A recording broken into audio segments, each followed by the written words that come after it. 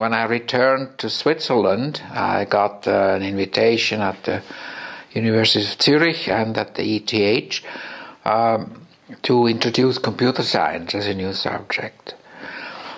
And of course, being a software man essentially, I looked what tools were available, and that was rather a disappointment. Yes, there was Algol available, which convinced me through its rigor and its good structure, but it had a lousy implementation. And I felt using that Algol could only reduce the chances of it ever being accepted. And on the other side, there was only Fortran, which I found unsuitable for teaching, not to talk about assembler language, assembler code. So I decided to continue my work from Stanford and implement, not another Algol compiler, but what later became known as Pascal. It had been a member of the IFIP working group, and there were finally two proposals, one by Aad van Wijngaarden from Amsterdam and one from me. And I might say I lost out. And then I decided to implement it just in spite of it all, because I needed it. I needed it for teaching. And that's how what led 1.5 years later to Pascal, 1969. And in 1971 I used it for the first time in an introductory programming course. It kind of took a life of its own, right? It took a life of its own in the corporate world. I mean, yes. Although I must say it took some time. We had implemented Pascal on quite a lot of different computers, and we had helped other universities who wanted it to transport it to their computers. Code were Pascal P, the portable system. But the real breakthrough came actually with the advent of the microcomputer. Apple II, particularly, also Tandy and some others. And they brought out UCSD Pascal and Pascal implementation by Borland, Turbo Pascal. And they were selling not only compilers, but an integrated system with text editor and debugger for something like $50. And that really made the difference. At a time when compilers would still cost thousands of dollars for the large machines. And now, of course, they spread into the areas where people did not come loaded with bad preconceptions, They started learning programming from scratch. And that's how computing was brought into homes and schools. What other language would have been suitable for the microprocessor revolution in the early days of the microprocessor revolution? Yeah, well, that was of course the point, yes. That there was only one competitor, that was BASIC. But from the pedagogical point of view, I think Pascal was the right thing. But even if you think of it as a systems development language on early microprocessors, the fact that you had real interfaces and type and the ability to kind of at some level make contracts. Types, that BASIC, I mean, so BASIC really wasn't a competitor at all, I think, if you start thinking about doing. Well, for beginners courses it was, of course, and particularly in the US, people were not used to structured languages, you know. Even Fortran was a fairly flat thing. And but Pascal caught on quite well also in primary schools. And Pascal was the sort of the API definition for Apple all the way through Macintosh, right? That's right. Did you interact with UCSD, with Apple, or by then was it simply kind of a public good? It was public good, yes. No, I had very little interaction, really almost none. Yeah. The Atlantic Ocean is too wide, or was too wide for close interaction, I think. And we had always distributed our software for free, covering the cost of the tape. And so, of course, nobody had an obligation to fall back on me. Certainly, in the beginning of computing, open source wasn't something we thought of as special or different. It was just a way of behaving. Yes, yes. I think universities always behaved like that, open source. I mean, universities have an interest in spreading their ideas, not in protecting them. Talk about the kind of the follow-on languages that you carefully didn't name, Pascal. Yes, I did not. And from the commercial point of view, it's regrettable. Because if I had called Modular Pascal 2 and Oberon Pascal 3, they would have had better success. Yes, Modular 2 came 9 years after Pascal, and it was a language designed for system development, influenced also by Mesa, developed at Xerox PARC, where I spent a sabbatical. Mesa itself based on Pascal.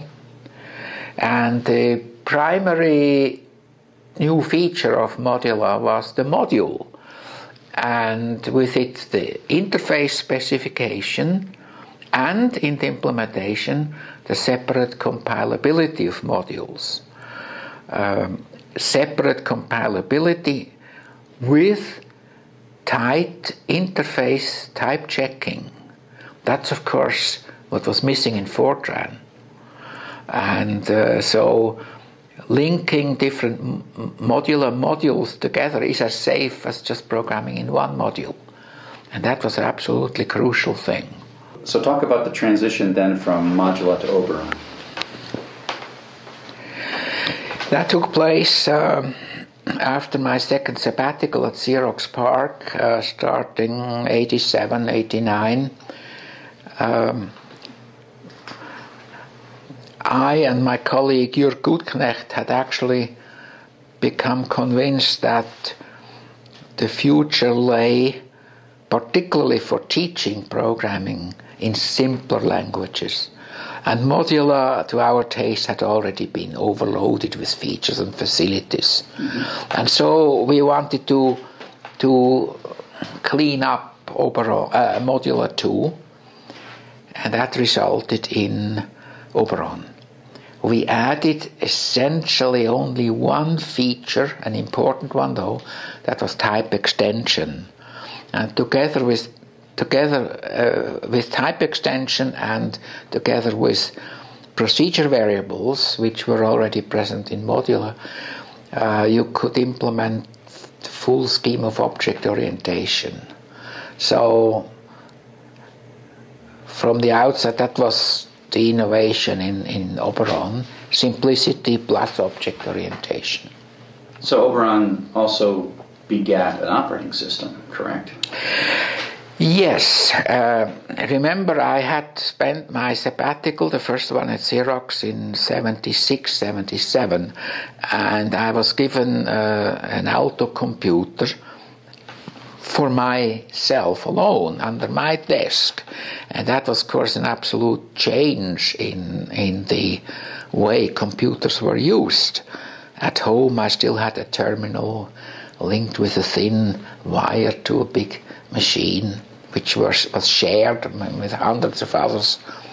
And so having my own computer with a bitmap screen, able to do much more flexible text editing and fonts and graphics and all that. That was really for me a revelation. And I decided that I wouldn't want to program with these old dinosaurs anymore, and I had to have one of these things too.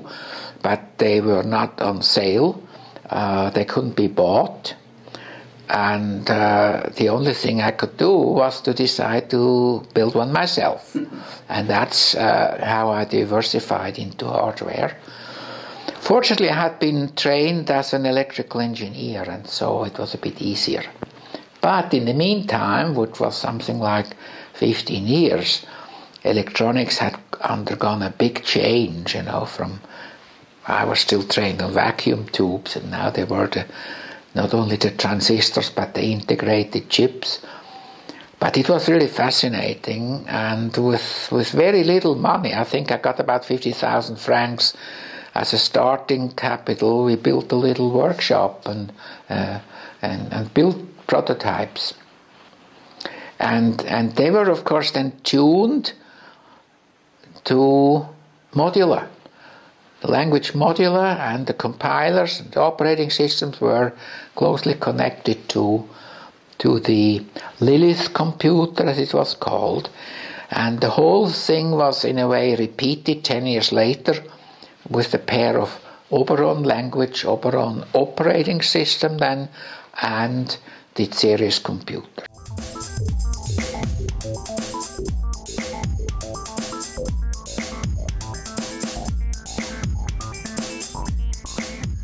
I felt that we should apply the same principles of simplicity and well-structuredness that we used in software also to hardware.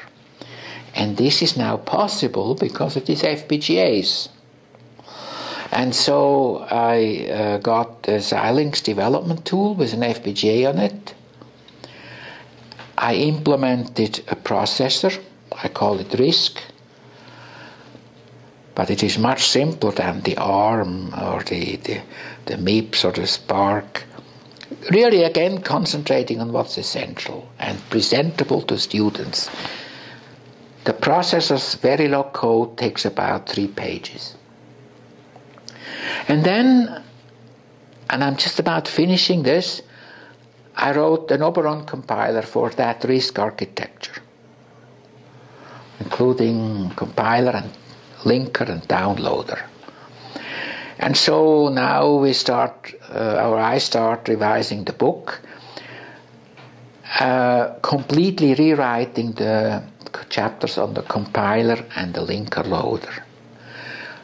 But the rest remains surprisingly as it was, with relatively few changes, which shows that the ideas there were quite modern. Do you have any FPGAs that are programmed? Yes, this one is it. Unplug it.